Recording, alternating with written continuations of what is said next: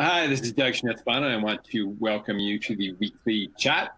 I am the editor of the new weekly magazine for Outdoor Retailer, and every week we feature a Q&A session with some experts in all sorts of fields in the outdoor industry. And then on Thursday, we sit down here and talk to them live, or try to talk to them live if our web issue, we don't have any web issues. And today, really excited to have with me Kelly Ramirez from Prismatic and Brian Hennessy from Talkoot. And we are going to be talking about the building blocks of digital success, how you can be successful at online retail. And they're going to hopefully leave you with a handful of actions you can take right now to kickstart growth in your own digital channel. It's a big responsibility on them. First, before we do all that, we'll go through a little slides about how this all works, if you haven't been to one of these before. First thing is, if you're having any trouble receiving audio during the broadcast, you can select the question mark icon in the upper corner of the webcast interface and then select Test My System Now. And you can always disconnect and rejoin if you're experiencing issues. We actually had a few little issues while we were starting here. So if one of us disappears for a little while, we will ad-lib it from there, and hopefully you will stick around with us. Next, questions. Questions are a really big part of this. And if you have a question, you can submit it in the box labeled Ask a Question. The questions are just sent directly to the moderator, and they're not shown publicly. So you don't have to be afraid of asking anything. Your name won't be given out. And all questions are good questions. And as I said before, we really like to get to as many questions as we can during the show. Try to answer all your questions. It's not always possible, but we'll do our best for that. And finally, this is being recorded. And you can access the on-demand file on Outdoor Retailer's website. It'll be available about 15 minutes after we conclude. All that said, let's get down to business.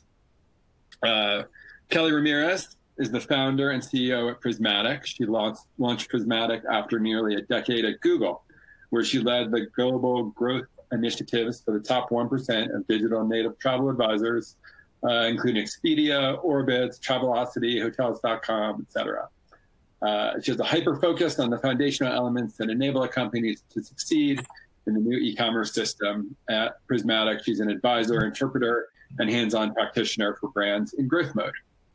Brian Hennessy is the CEO and co-founder of Talkoot, the world's first agile product storytelling application built for direct-to-consumer brands. Prior to Talkoot, Brian was the global writing director at Adidas, and then went on to found Thread, a story studio that helps great companies find and tell better stories. And as we were kind of saying before these two came on, they both approach digital commerce from two different directions. Kelly's sort of more data-driven, and Brian's sort of more story-driven, but we'll get into that a bit more as we get into this. So maybe let's launch with the first. Did you have something to say? No. Let's launch with the first question that we had when we did the Q&A with you guys in the magazine, which was why is e-commerce intimidating? And how do you demystify it? Which is obviously a huge question. Kelly, why don't we start with you on that one? Why is e-commerce intimidating to so many people? So I think, that just the history of e-com and the fact that there were, at the beginning of the onset of the industry, a lot of really large players that were well known at owning big parts of the puzzle pieces. I think that, those being Amazon, Google, Facebook, there also is a lot of jargon that can be associated with e-commerce and with digital marketing and analytics in particular. So I think for a lot of folks that didn't grow up in the digital realm, it feels like learning a different language. And so that in itself, I think, is intimidating. What I know that Brian and I are super passionate about is, from each of our own perspectives, is breaking it down into these building blocks. So I'll mention the building blocks that we sort of approach them by, both of us, even though we take a different tack on it from our businesses. One is building a foundation for digital and for e-com, really putting the building blocks into place. The second one is turning up the human. So making sure that as you think about e-commerce, you are always thinking about it as this really dynamic way to engage with the humans that are on the other side of your brand. And the third one being small is actually better than big. And I'm sure we'll talk about this in the conversation. But to your question, Doug, about why it's intimidating, I think because it, when you take it as a whole, just like a lot of things that you're learning new, there's uncertainty. And so the reason that it shouldn't be intimidating, or the way we can break it down, is really approach it in those three ways. Break it down into those component parts. And remember that digital is this new, high demand way to interact with customers that love you or that want to love you. And so it can be very human. I would say another reason it's intimidating is because the media puts such a huge so much hype around these unicorn brands and these founders from Ivy League schools and whatnot. But if you look at actually the reality, there's a whole bunch of normal people doing really well, founding great brands, and all these unicorn founders, were former art students and former marketing professionals. They weren't the people that you build them up to be, and the media builds them up to be. I think that you just have to dive in, just like my parents dived in and learned how to program a VCR. Technology can seem challenging, and you just have to dive in and start. And do you think that sometimes people feel like part of the intimidation is that you're just a small voice in the wilderness? As you said, it's dominated by so many big brands, right? Is that one part that would make me feel intimidated if I wanted to launch? I think that's absolutely true. I think it's true that it's something that's intimidating, but I also feel that it's one of those false narratives. What you see is all these, it's the same thing that people said before, like, it took me 10 years to be an overnight success. When you look at these brands, it is just focusing and doing the right thing, doing what feels right to you, and slowly building that community around you that is paying attention. Those people go tell the next group of people and the next group of people, and pretty soon those two followers turn into 20,000.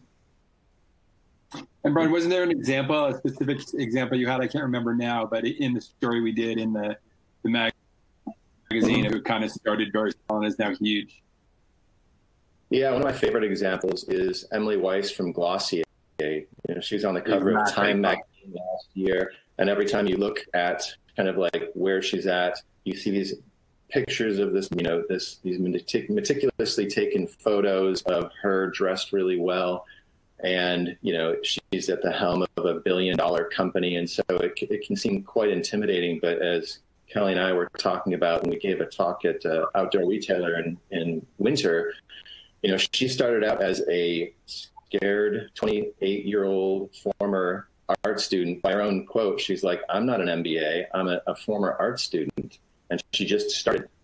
And that's the beautiful thing about digital in general, even me going from marketing to start a software company, is you just start and you start making mistakes. And the beautiful thing about digital is that you can change it at any time. You make a mistake, you do it better next time, you do it better next time. It's kind of the whole agile mentality, is you just start where you are and get going, and you'll figure it out as you go. And Kelly, I guess adding on to that, so you don't need to be, you have a background at Google, you know the analytics, know the numbers really well, but people shouldn't be intimidated by that either, that they don't need to be an SEO expert or a math genius to do this, right?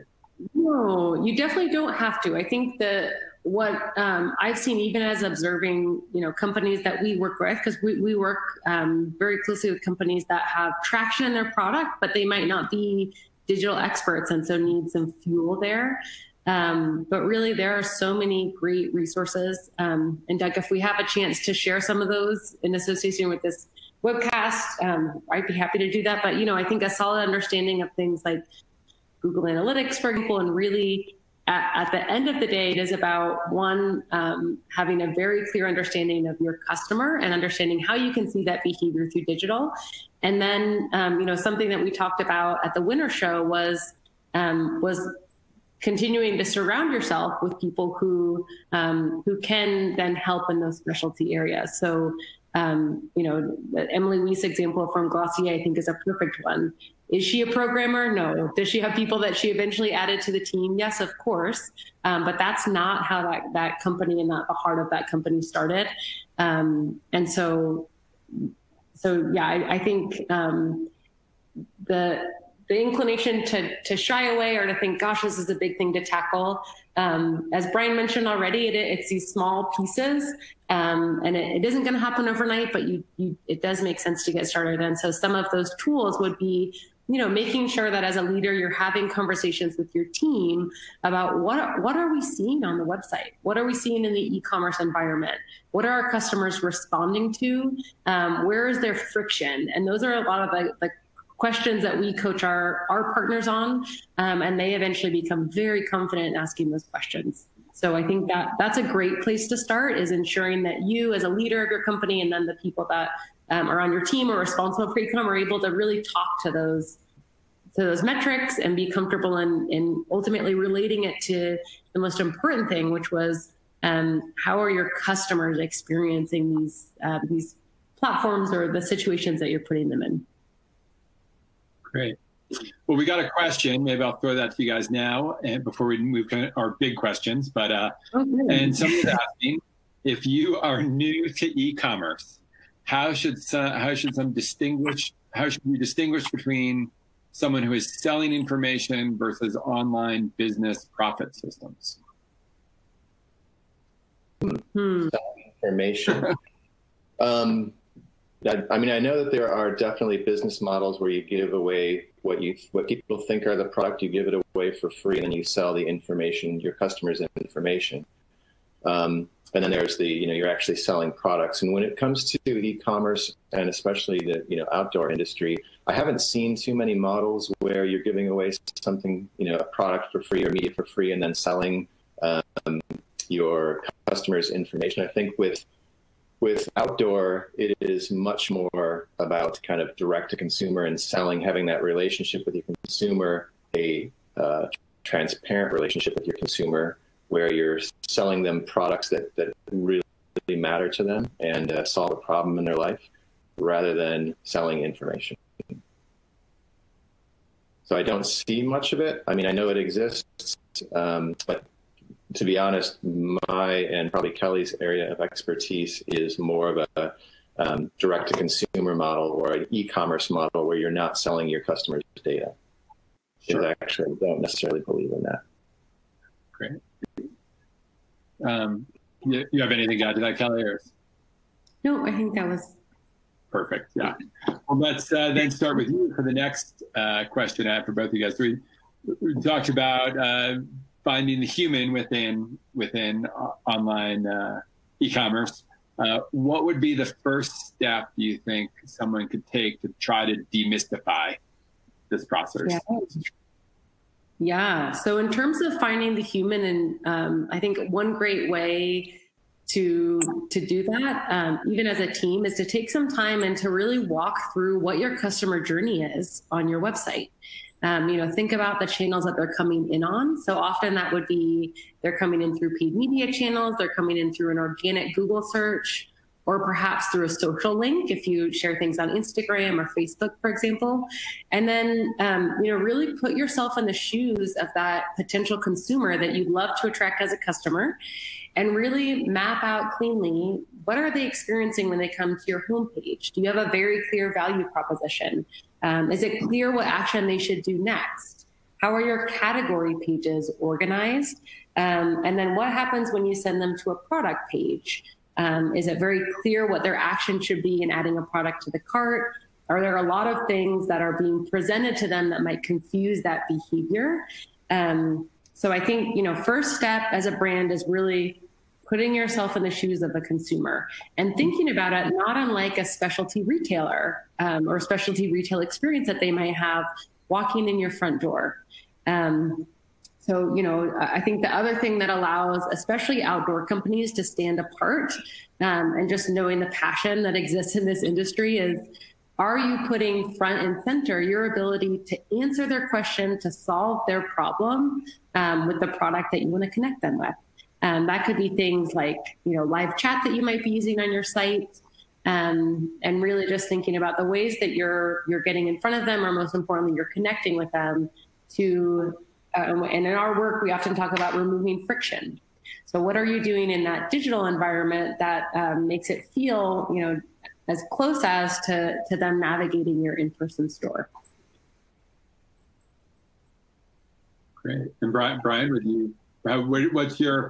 from your angle, what's the first step to finding human, to demystifying this process? Yeah. I'll kind of agree with Kelly, but I'll take it another tack at it because we do that thing.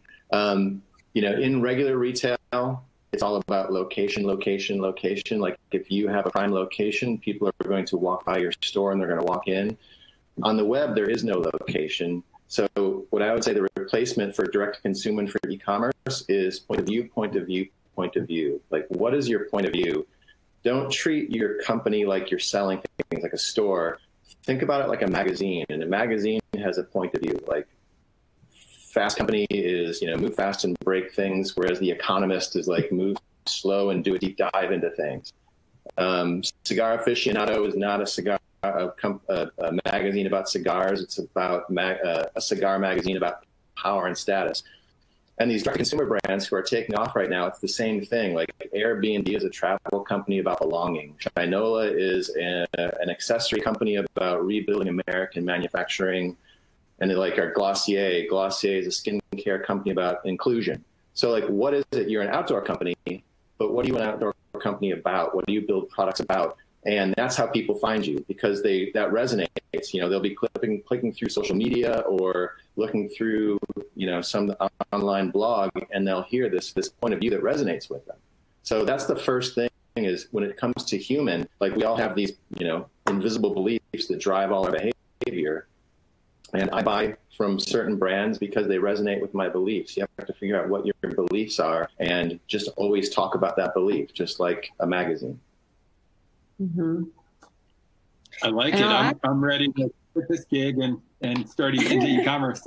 Sorry, but you had something to say there. I'll add one thing to what we both just said, because I know that people are here too to get some tactical tips on what they could do today. So there is, what is really common in brands that are doing well in e-commerce is being able to truly see into that user experience. And so for those that are participating today and you're interested in like, well, what does that look like? What could I actually do? Some of the suite of tools that I would recommend would be, there's a platform called Hotjar that offers a very basic intro level plan. And what you can do is actually place those pixels on your site, and you can begin to see things like click maps and heat maps. That's a great starter tool that allows you to see what people are actually doing in this environment that you've constructed for them. So it's just as if you're having them walk through your front door and one of your salespeople is observing that they keep getting stuck at like some end cap and they can't get around it. So that would be one tool that I would suggest.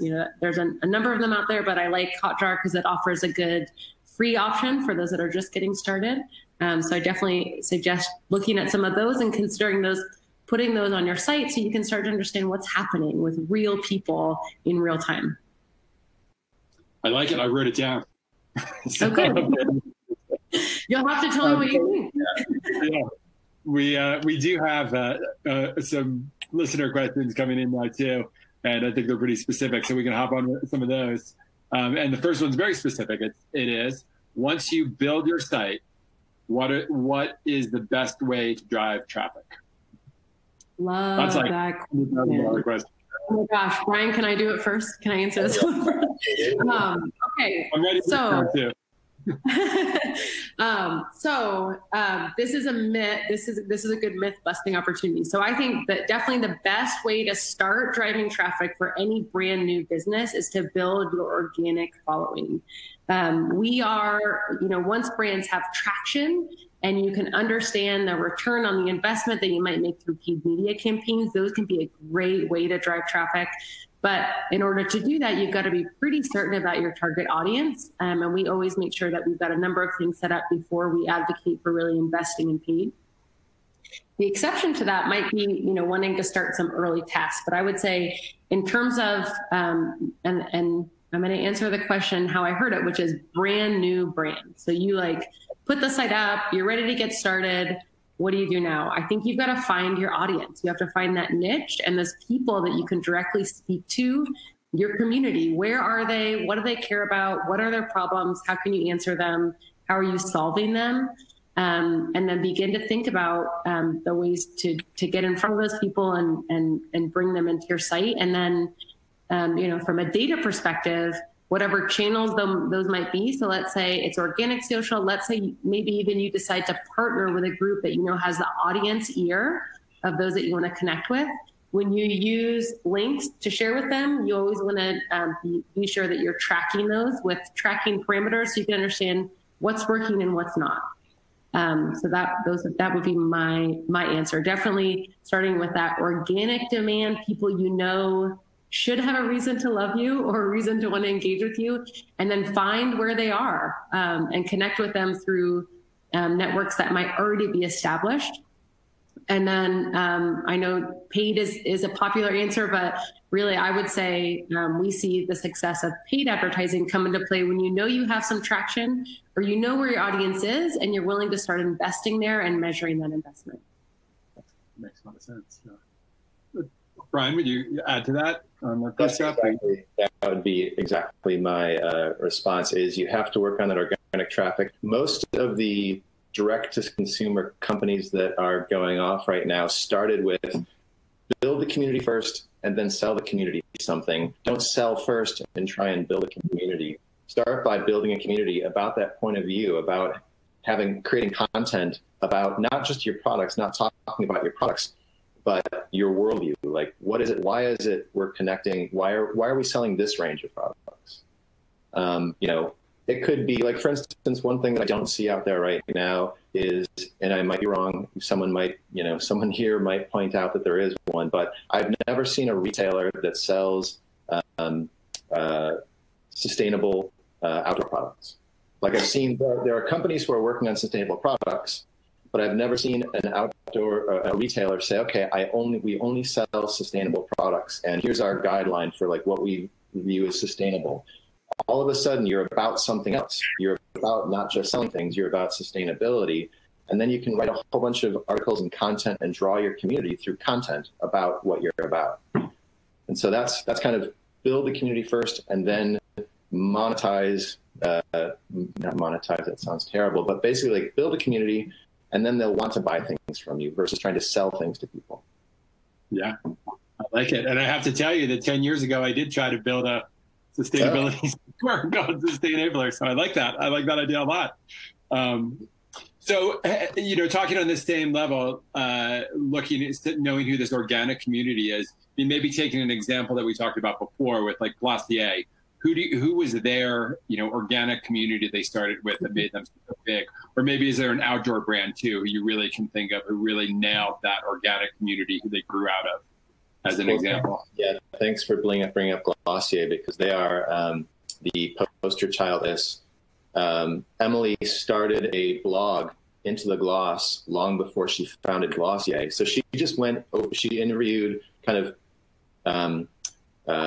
influential and inspiring women. It didn't have to they weren't associated with beauty. It could be journalists, it could be photographers, whatever. She just said, okay, what's in your bathroom? What do you use? What's your skin routine? Whatever. And she would just kind of show that these women aren't necessarily perfect in terms of what the beauty industry would say is perfect, not models, but they're beautiful in their complete selves. And we want to know what they do. And so she built this following that really believed in this kind of broader sense of beauty and this inclusive sense of beauty. And she built this huge audience, and then she started to build products about that kind of inclusive sense of beauty. Huckberry, in terms of outdoor, Huckberry is another good example of they knew. I would say Glossier didn't have Glossier in mind when she started her blog, but Huckberry knew that they wanted to turn it into kind of a catalog for urban outdoor men. And so they created a whole bunch of content, grew their audience, and then started selling.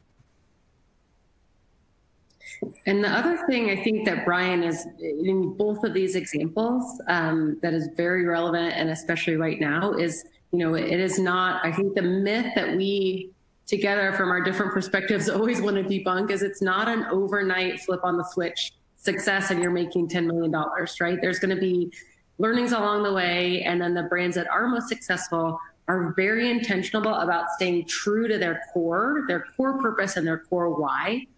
And I think that this, in no other time has maybe been as visible as this bumpy road that we've been traveling with the onset of COVID in particular, with stay-at-home orders and really, just the shift in our everyday lives. And then watching the brands that have either been able to really soar and thrive in that time. I won't even say survive, because we have multiple examples of brands that have just done incredibly well. But I would say the ones that have done incredibly well have been very committed to staying true to their why, to their message, and to their community. That, they really, in some instances, pulled back on the sell message, but really were answering problems that their community or their target customer, their consumers were having. And then allowing them a path forward.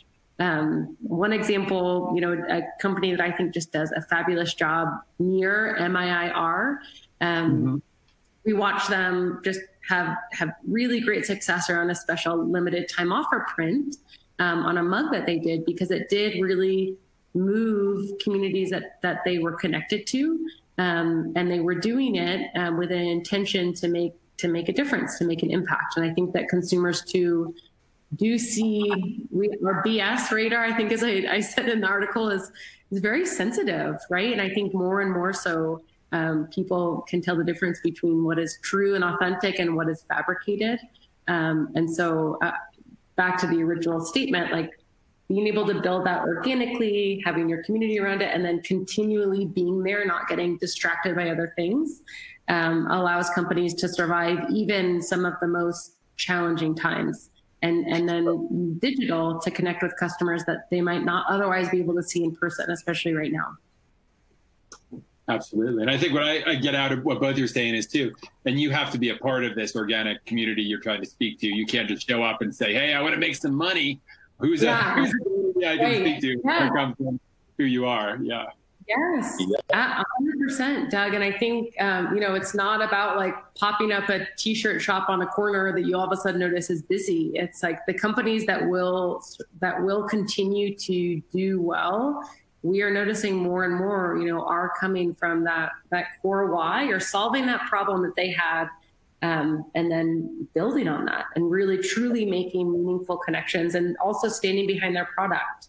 And I think that has driven some incredible success, especially when, and here's where the digital part comes in that that I love, you can partner that with the channels that you need to connect with the people that will want to love your product. Because, with the advent of the internet in the 90s and early 2000s, we realized that you didn't have to be, like Brian said, it wasn't about location on a street corner or an intersection. And now even more so, to be able to get in front of the audiences that want to know about you or need to know about you, digital is what you have to do. Those are the channels that you have to use. Sure. Well, let's look at some of these other questions here too. I think we have a lot of questions on those real specific things that we wanted to get into, actually action people can take. The next person wants to know, if you had to weigh options for potential vendors for e-commerce integrations, such as tax, shipping, point of sale, et cetera, do you have any potential gotchas or pitfalls to look out for that might put one vendor ahead of another? Oh, that's a great question.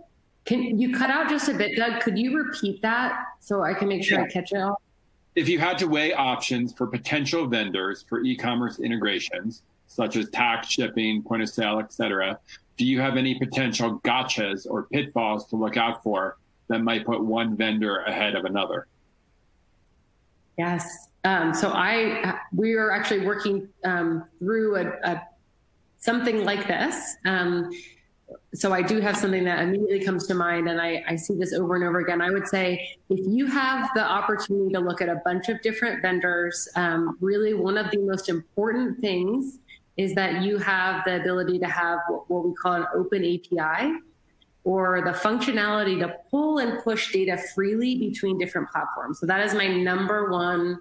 If you can have that functionality, or that functionality is available, that means that you aren't beholden to using a system that that vendor might create to get your data in and out. And from a growth perspective, data and clean, visible data is your most powerful tool to make the best decision possible. So that is my gotcha. And that's always the first question I ask as we're coaching our clients and partners through integrations is that question about an open API and being able to push and pull data freely between your different marketing platforms, maybe between, as this person said, their POS, their inventory management platform. So yes, that would be my answer. Did you have something to add on that, partner? I have a point of view on that as well, and it's really similar. And it's about the open API. Stuart Butterfield, who's the founder of Slack, there's always a concern. People, brands talk about like, oh, so many tools, like not another tool, not another tool. That's like someone who's building a 80-story apartment building saying, oh, not another hammer, not another tool. Like, there's lots of tools to build a huge, a big building. There's lots of tools to build an e-commerce site, and it's not like it's complicated. But what I would say is, don't look for the big, one-size-fits-all through the line solution that solves everything. Look for lots of different solutions that are really focused on certain aspects, and that they have. And what you want to do is have lots of different tools that pull data and share data, and you can change one out. If it's not working anymore, pull that one out, put a new one in, and have a much more flexible kind of IT structure versus some huge one-size-fits-all system that is going to solve all your problems. I would say that waiting for that one system to be the thing that solves everything is, we've seen so many brands, I mean, especially with COVID, we saw so many potential customers and brands say, you know what, we're waiting. We've announced our digital transformation, but we're going to wait until we find that one system. And then COVID hit, and they're screwed. Right. Frankly, No, they weren't flexible. That's a great point. And you might find, too, as teams evolve. So I find in our work, we might start with a nimble team. Maybe it's a marketing team of 4 or 5, and maybe one of those people is focused on e-com. As this part of the business grows and begins to be more successful, you then bring on more specialized people to be part of your marketing team or your e-com team. And those people might have preferences with tools, or perhaps they have code knowledge, something that you didn't have on your team before. So I love that point of a flexible system, of picking, a stable, like the most important thing is going to be your e-com platform. And then you can plug things in around that. But if you're talking to a vendor that says, no, absolutely, you have to use only these things with our system, that's like a huge red flag. So that flexibility to adapt is huge. We had someone just wanted to know, they wanted you to clarify whether that was hot jar, right? Not pot jar. Oh, yeah. H-O-T, yes, H-O-T-J-A-R. Yeah. And there's a number of platforms on the market. Others might use other tools, but their free tool to try it out has a lot of great functionality. Cool. All right, another question here is, what suggestions do you have for companies who recognize the potential of e-commerce, but still mostly rely on sales reps for brick and mortar sales? How do we get sales reps on board? How can online sales actually support business without alienating sales reps and retail partners? Great question. That is a great question. That is a question that most brands have.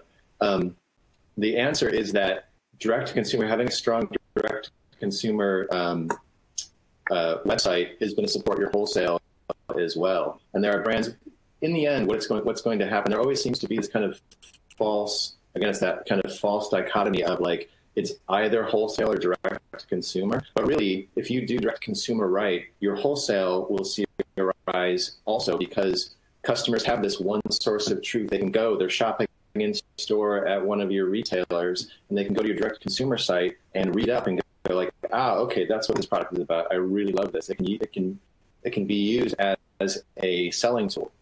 There's also a company, I'll put a plug in right now. I own no stock or anything, but locally is a company where you can order from, say, Patagonia online and pick up your local retailer. So I think that what's happening now is there's this wonderful integration that's happening between retail and brands where it's mutually beneficial for everybody. Yeah.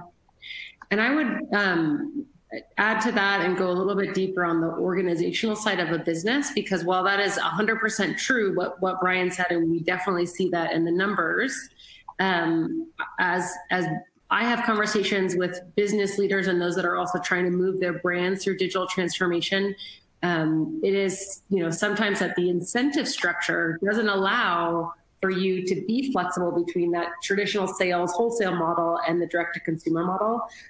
So this is a perfect time to be that bold leader and look at some examples of other companies who have done it.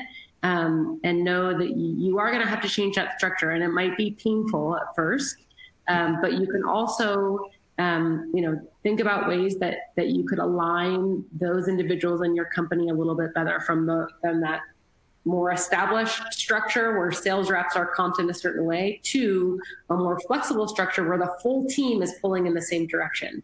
And with every company that we have worked with through digital transformation, they have those conversations, and they have to there's elements that you do have to restructure and rethink. And it does take, changes within the organization to really align teams to pull in one direction versus to see it as my team versus yours, or the traditional way we've done it versus this unknown way we've done it. It is up to the leadership of that company to see what's happening in the marketplace and reorient their teams to all pull in the same direction. Great point.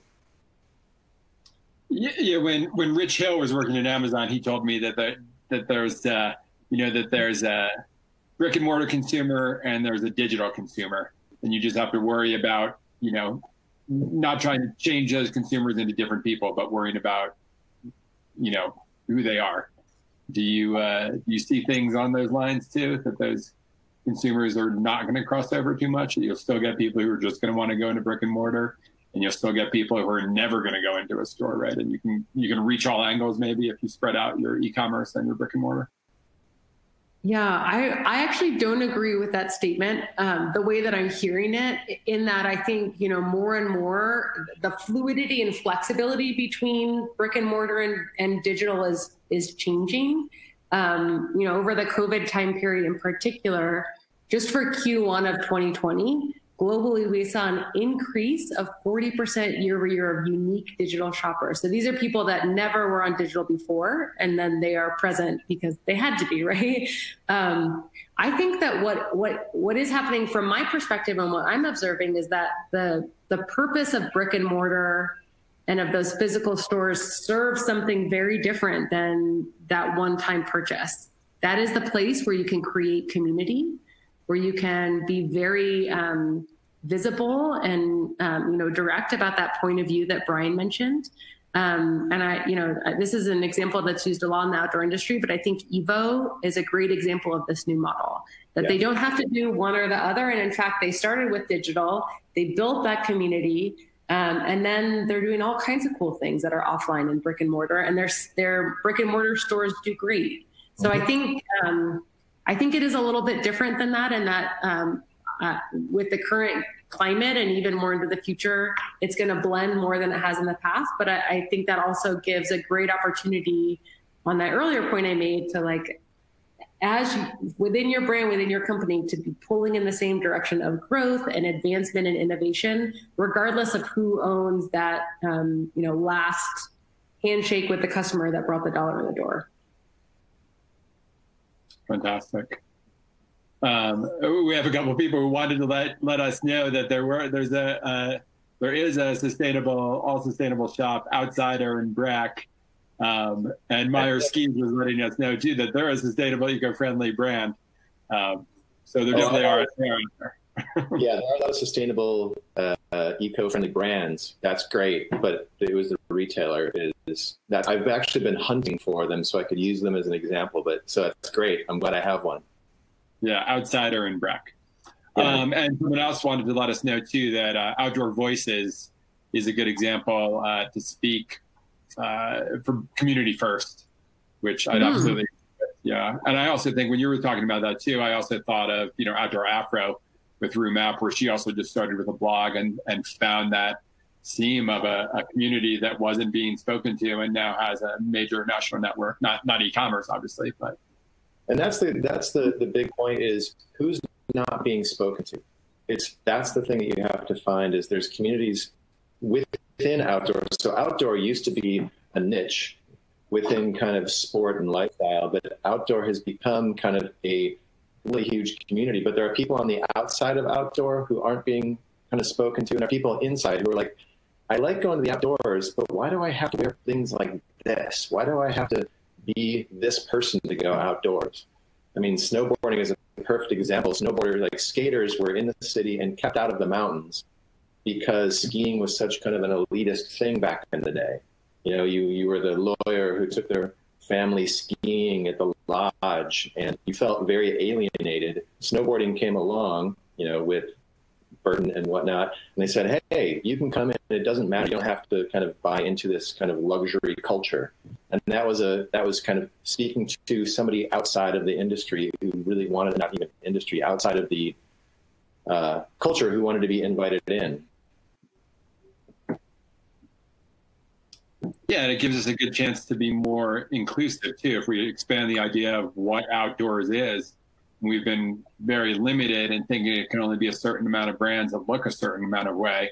And that leaves out vast swaths of people who want to be outside and just don't connect with brands that they might not see in their life.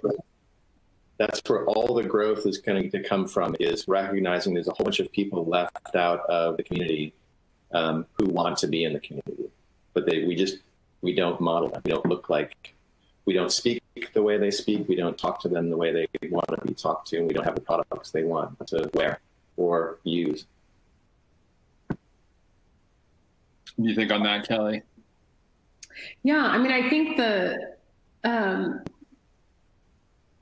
back to that point of I think there is a lot of opportunity, especially in outdoor, to allow those voices to be heard and to lead that opportunity to open that and like model for it. Because we went through this period in the market where there was, like greenwashing or pinkwashing.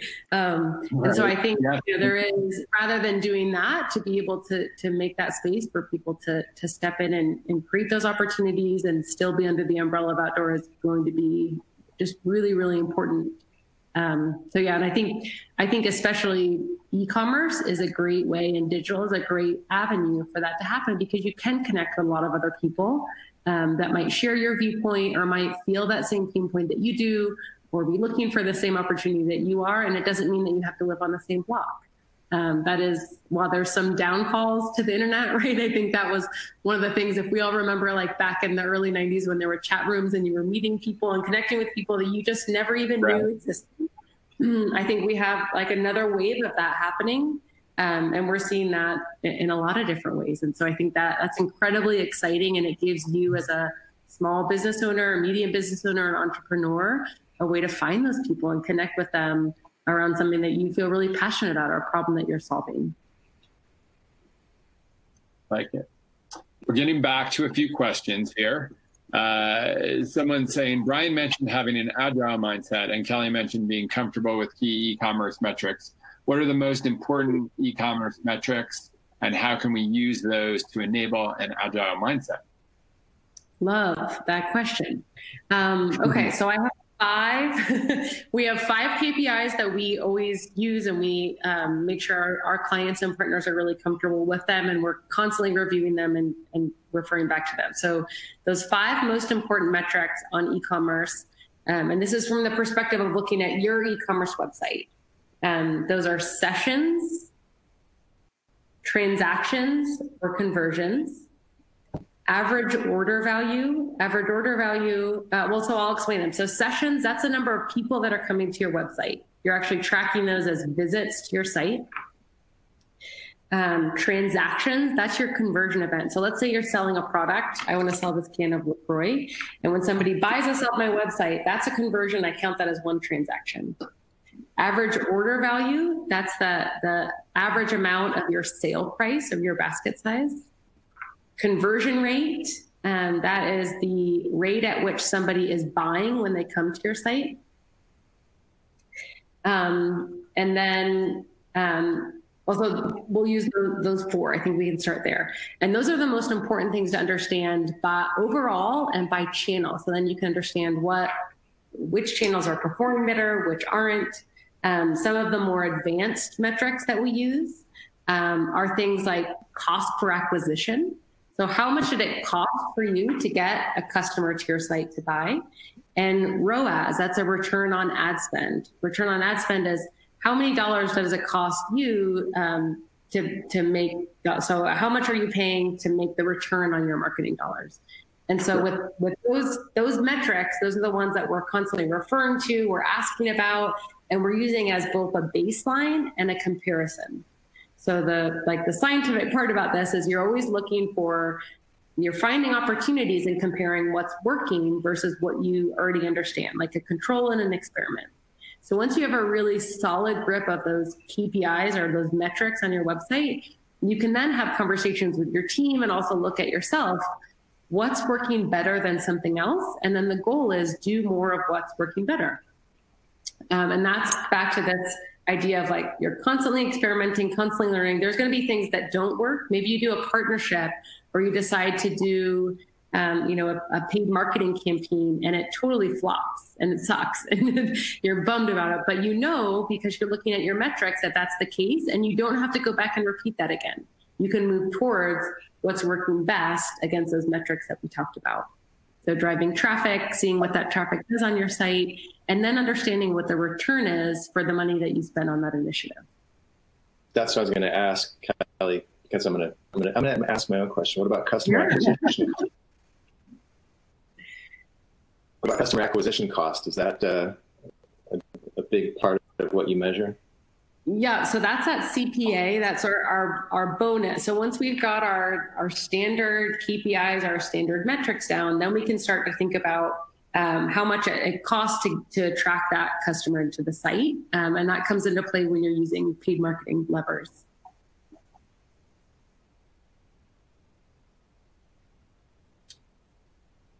Love it. Oh, you guys are still there, right? All right. Yeah. And that's why. Is that good? You guys? That's why organic traffic is so important, because organic traffic, you don't have to pay for that traffic.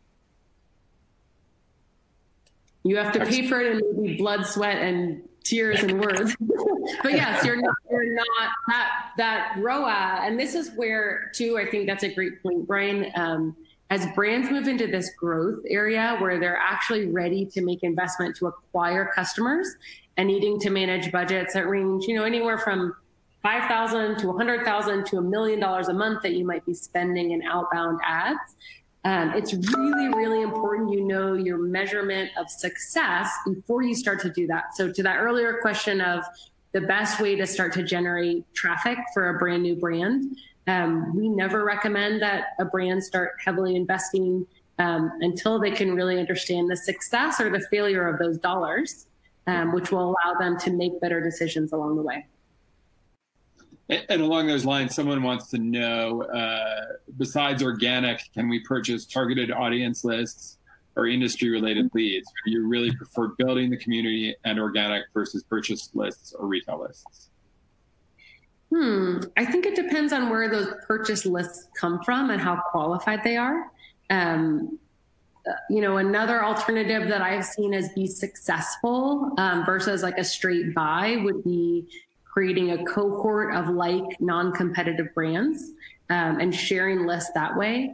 You of course have to make sure that you share you have the same audience goals and they're relatively equitable, but that is a tactic that I have seen work to build that organic community, because you're finding people that share a lot of the same things that you might be solving for, or they share an audience that you want to go after. And so if it's mutually beneficial, that partnering up can work really well. And I think everybody has probably noticed a lot of that happening in the last 18 months to 2 years. Yeah.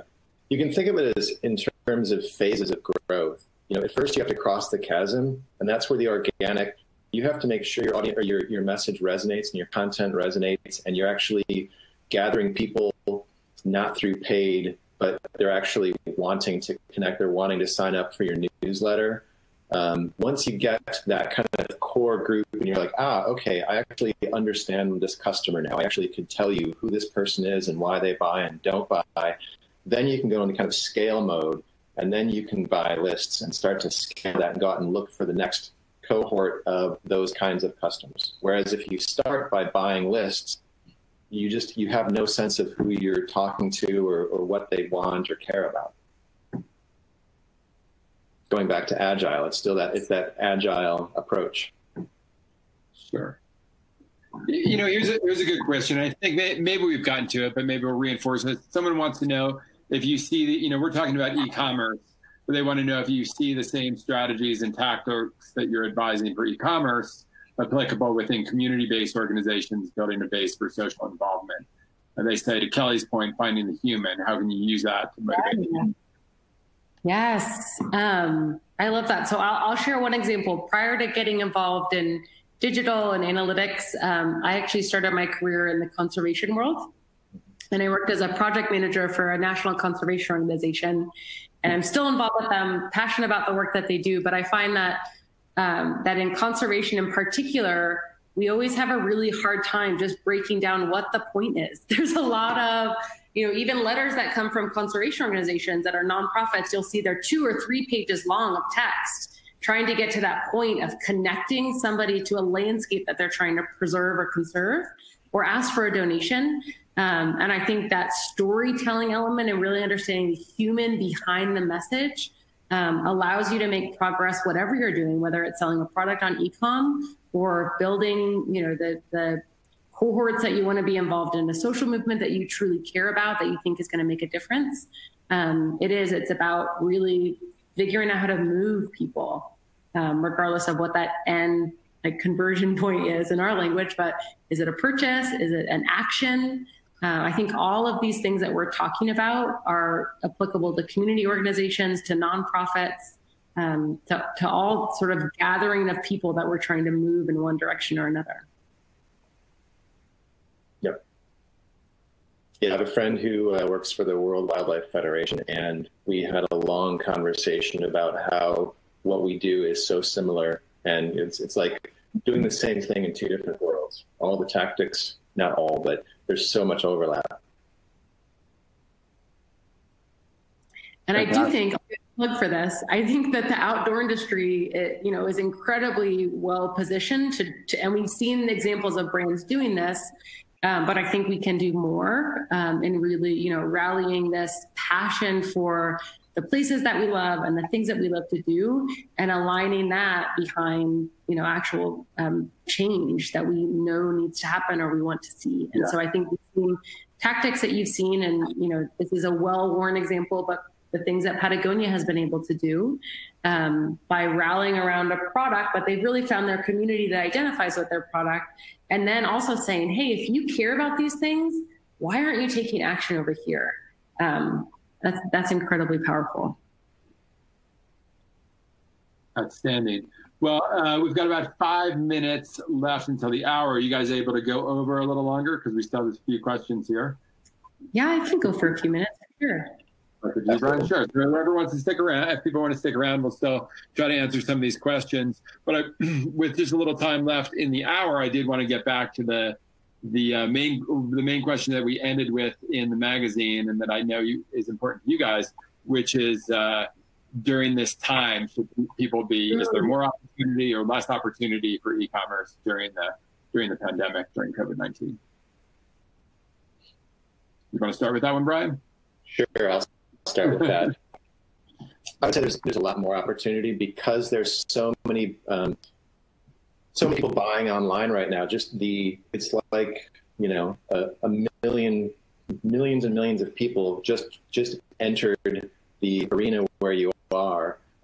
So there's a huge, just a surge of new customers, and those customers, since they're buying online right now, their preferences aren't set in stone yet. They don't know what brands they like online. So they're just experimenting, they're dabbling, they're going around experimenting with all these little direct-to-consumer brands, with larger brands, and they're building their preferences right now. And so there's that part of the opportunity where there's just this huge market that's now come online. And the other side of it is the tools, getting back to that kind of like mentality of lots of small tools. There has never been so many amazingly easy to use tools where you don't even need an IT group to get going. Like Shopify, you can literally get up and running with a Shopify website in one day. We did it on, we created a Shopify website just to show how our tool works, but we spun it up in one day. And it's, it might take you longer, but I was just online and saw someone just has a fully functioning Shopify website in 2 weeks, which is a literally functioning website. And then you can start, there's all these tools that just plug and play and you can use, and a lot of them are for free. So one person can be up and running with an e-commerce site, in a second. You just have to have that point of view and just start where you are with what you have. So yeah, it's an amazing time to be online. Yeah, and I would agree with that, and add on that, I think too, even as we're advocating that brands think about their consumers as people, if we pause for a second and think about our own experiences over these last 3 months in our lifetimes, I think there has been so much disruption, so much instability, uncertainty, questioning, and through that discomfort, oh my God, we're going to see so many amazing innovators and entrepreneurs stand up. So I think, yes, this is a great time to start. It's always a good time to start. But now I think especially that there's so many things being sort of exposed, whether it might be, to Brian's point, millions of people online that never considered online shopping before because now they have to, or even, now being exposed to things in our society or the way that we're organizationally set up to work or to act as a family unit or to get our supplies or to do our grocery shopping or to find out about products that we love. It's a whole new world. So while this is quite, uncomfortable, and I think both with the onset of COVID and then to the social justice and inequality issues that we have been watching sort of get more attention. I think finally the right type of attention that people need to actually now commit to make action about. It is a time of change. That always opens a lot of doors open for people that are willing to put in the work and get some great things done. So it's a great time. And two, I think I would remind folks that it's a step-by-step process, and it doesn't happen overnight. So if you are frustrated or you feel like you're digging through a nest of threads that might not connect, that's an okay feeling. It kind of feels like that. That might, that's sort of the reality of what something brand new feels like. But I will guarantee that these are the platforms that your community will continue to be on, that your customers will be on. And if you're going to make a change, do it now, and think too about, perhaps you're at a larger brand that needs to go through some cultural changes to be able to accommodate this and take advantage. This is a time to be innovative and to really rethink, I think, the historical structures that we've had, because what we had before will not serve us in the future. Absolutely. Well, let's look at a few of these other specific questions here real quick. I know people have really want these to be answered. Someone says, I feel like our small sporting goods company has a very good human connection with our customers, and they tend to be very loyal advocates. However, we sell one very specific piece of equipment, so we can't count on them for repeat sales. What can we do to leverage those positive feelings? For example, testimonials, become a dealer for other products, et cetera. Mm-hmm. And they say they also just started using Hotjar and love it. Oh, good. So that's a good question. I'll take this. I'm sure there's different points of view on this, but this is where it gets back to a point of view. So another well-worn example is Apple. It serves, the reason why is because it serves as a really good example. A lot of people think that they're in the business, like if you're in the computer business, you make computers. But Apple was in the elegant simplicity business, in simplifying technology. And so they had one product, which was a computer, and they created 3 different computers. And then they said, okay, well, I could do this iPod. I could get into music. We could get into cars. We can get into anything. They're not a company about a computer. They're a company about humanizing technology and creating elegantly simple experiences. So the answer to the question, we sell one product. Once you can answer what you sell that product about and what your customers love about that product, and it's not about the transaction, it's not about the functionality of the product. There's another kind of belief system baked in there somewhere. And if you find that, you can sell lots of different products about what you're selling that one product about. Outstanding. Do you have any for that one, Kelly, or from your perspective? I think that's a great answer. And in the interest of answering more questions, I 100% agree with what Brian just said. Next one. Okay, this is a good question here. Someone wants to know if an email newsletter is a must-have. They say they seem effective, but is it better just to focus on the site and social channels? Okay, can I take this one? Email is an incredibly important channel. So stay focused on email. But what I would encourage you to do is think about segmentation that you might be able to do with your email. And not advocating that everybody go and switch their email provider or anything, but one of the ones that I found to be most successful for e-com clients that has come recently, the last 5 or 6 years on the scene, is Klaviyo. And that one, that's an email provider that I really like to use because they allow you to segment your user base by what they're actually doing on your website if they're signed up for your email. So the reason that that's important is this main thing of being human. If you're thinking about having like your e-com store is your retail store, people are walking through the front door and they start asking about ice picks or, something very specific. If they're asking about ice picks, they might need 5 or 6 other things, or they might be interested in a story that you have to tell about something that would be related to that specific product that they want.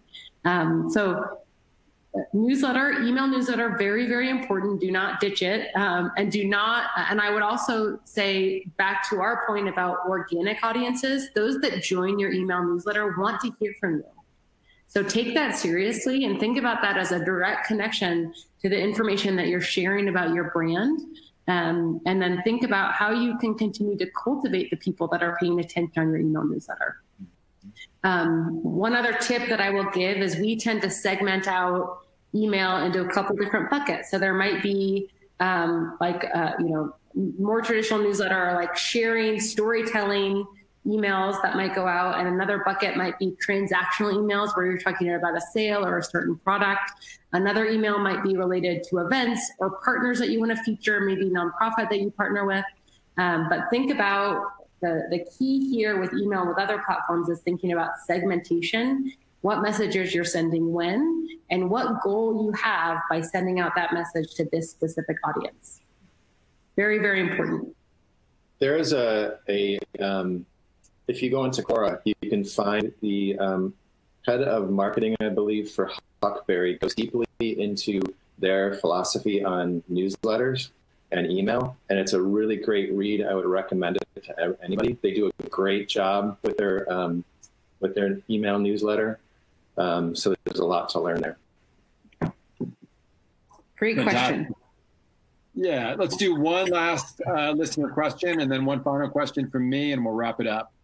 So our last listener question here is, why are so many brands ignoring or competing with their retailers in the online scene? For a while, it seemed that many brands were using platforms like Shopatron, where the retailers had shared in the fulfillment, whereas waited to distance the customer placing the order. One of you guys want to take that one? Why are so many brands competing with retailers? So I think this is a challenging question because there's probably multiple points to it, and I bet it changes depending on the brand and than the retailer. But I would say, I think what we're perceiving as competition is probably, in reality, more of brands moving towards where they see the customers are.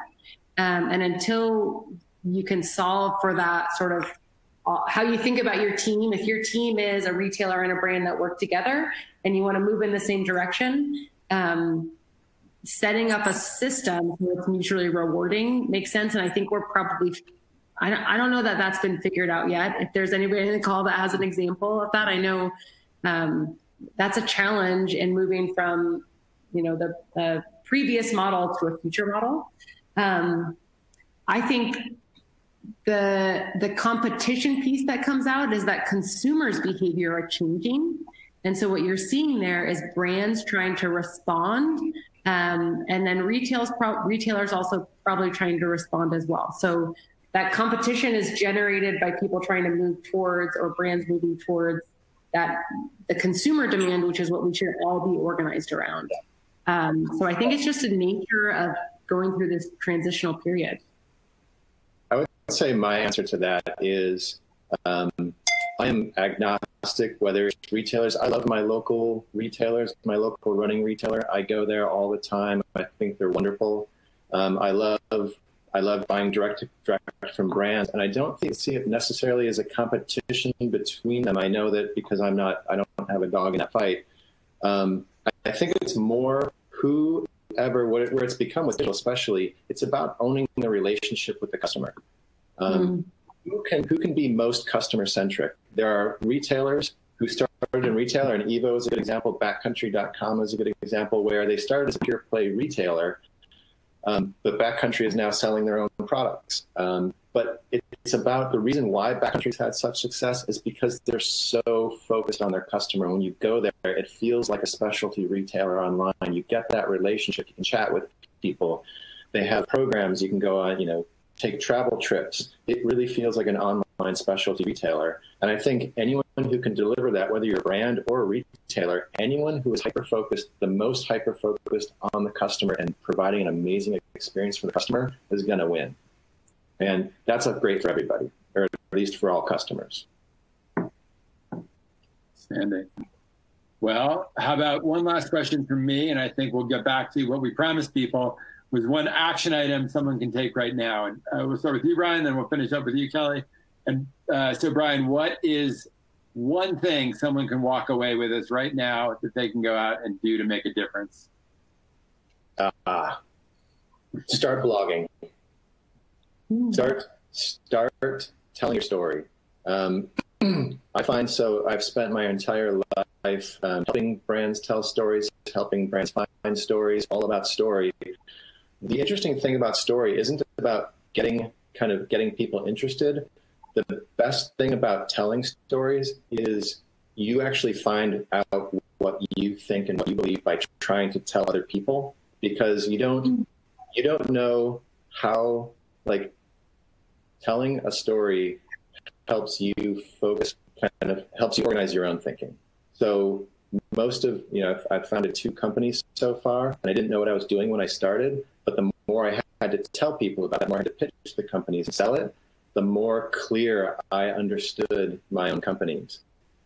So I would say start talking right now, start blogging, because you're going to figure out what you have something inside you, and you know that something that doesn't feel right, something's wrong with the world that you want to fix, but you're not sure. Start telling people about it. You do 2 wonderful things. You gather an audience on one hand. On the other hand, you actually understand what it is you're put on this earth for. I love that. What's your one? So I'm going to answer a lot aligned with my passion point and expertise, but it is, for me, I think making sure that you understand what your customers' experience is in the e-com environment that you're offering them.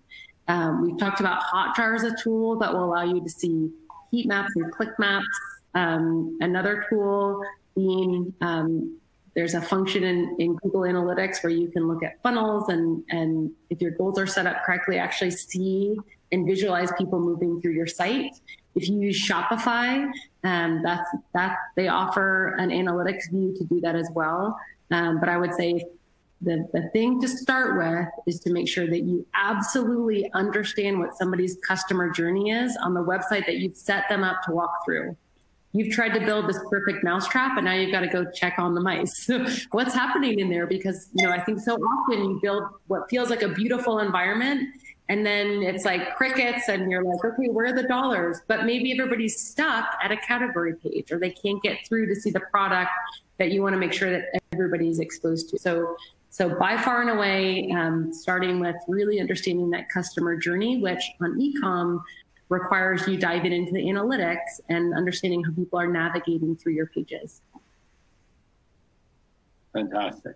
Well, I want to thank you both. And actually, I just want to close with, if each one of you could tell people how they can get in contact with you or take advantage of your services moving forward if they wanted to. Kelly, I guess you can start on that. Yeah, for sure. So I'm Kelly at welcometoprismatic.com. We've got a presence on LinkedIn, so I'd love to connect with folks that were on this call if you want to be in touch. And then our website is welcometoprismatic.com, and would love to hear from people.